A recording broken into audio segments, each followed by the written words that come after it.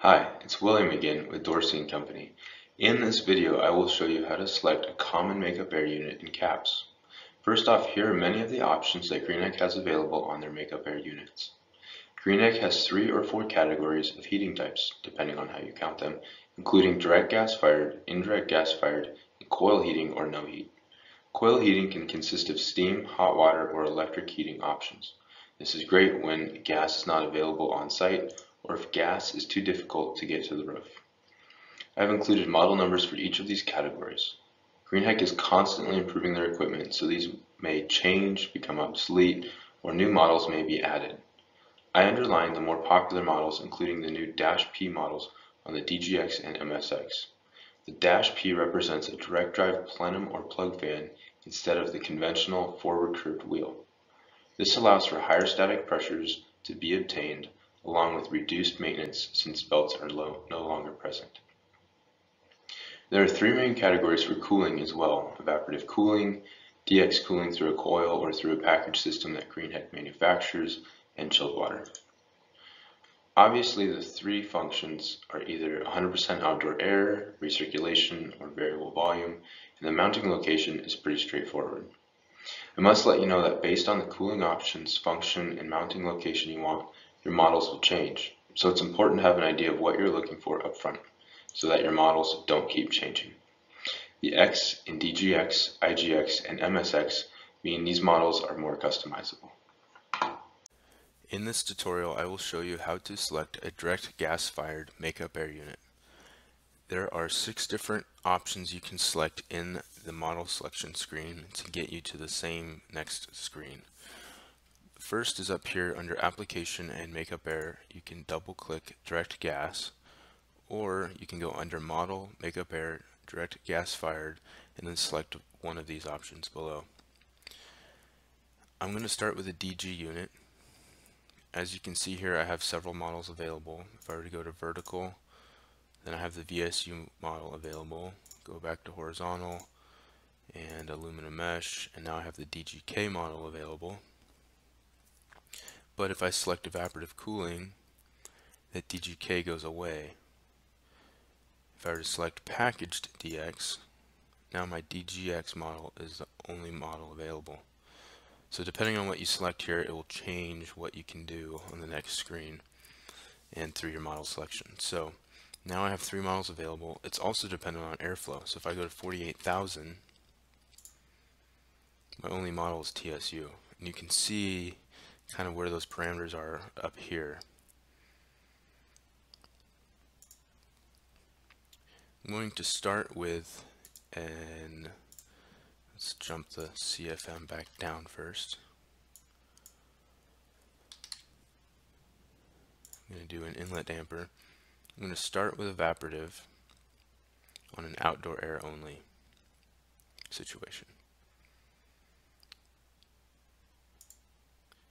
This is if you want just a DG. I'm just going to go DG. If you need an economical selection, there's 2 different ways if you can do it. You can do it here, leaving air temperature or maximize burner. I personally go to maximize burner so I can see how much capacity that burner has. If you're looking just for a discharge temperature, you can go that other route. It's totally up to you. So 3 of these options are unique to the direct drive plenum fan. The side discharges here and the top discharge. I'm going to stick with the bottom because I want that DG model. In the next example, I'll show you how to select the direct drive plenum fan.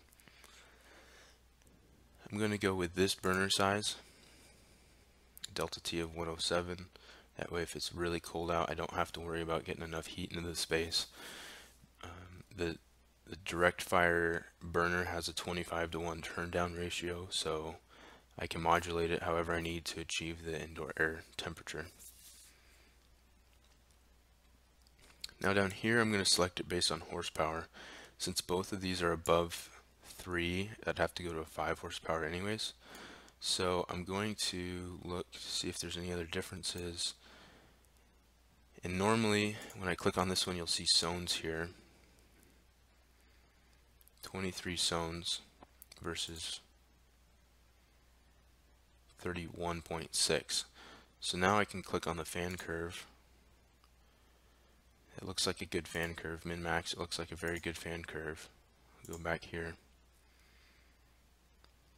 and look at this fan curve. It's a little bit closer to the unstable region, so if there was a drastic increase in static pressure, which I wouldn't expect there to be, but since this is relatively probably a half an inch or so before you get up to there, I am going to go with a smaller option. It is louder, but it's on a roof in an industrial area, for example, so it doesn't really matter to me. I'm going to go to double wall, heat source on, curb. I can select a curb here. I'm going to go 16 inches, and I'm going to go with a permatector finish.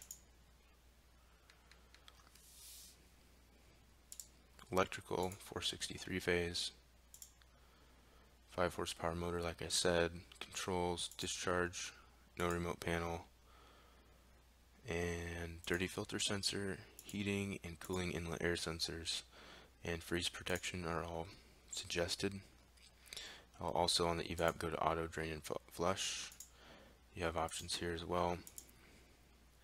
And here everything looks good. You can request more information or click on the help icon here and get a definition of everything if you're not sure what you need or want. And now that's how you select a DG unit. So now I'm going to show you the benefits of the DGX plenum fan option. First I'm going to go to variable volume, although that doesn't influence anything here. I'll stick with evaporative to show you that I'm going through the same steps. I need the same kind of cooling. Normally I would suggest going to package DX versus split system. Sometimes evaporative can't get you as much cooling as you need for a space, so that's what I would do there. So let's say I'm going to bump this up to 6,000 CFM, and I'm going to do 2 inches of static.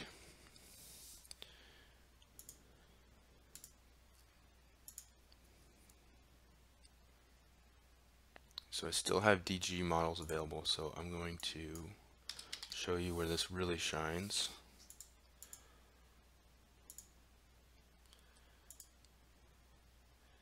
Unstable. So this is where that direct drive plenum fan comes into play. These DG models aren't going to be stable. It's telling me to adjust the external static pressure, or consult factory, or consult us. So I'm going to go, like I said, with this plenum fan option. If my static was less and I selected any of these other top or side discharge positions, then my only options are going to be this plenum fan option.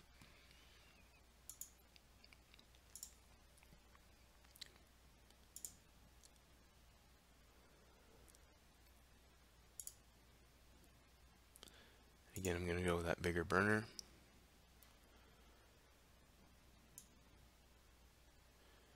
Motor horsepowers are the same. I'm going to go probably with 7.5.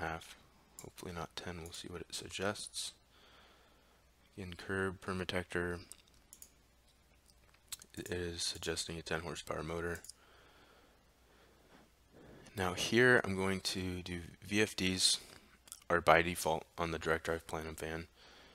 That way you can adjust the speed. I'm going to go with BMS control though. And since I'm a VAV system, VFDs would either have to be by factory or by others.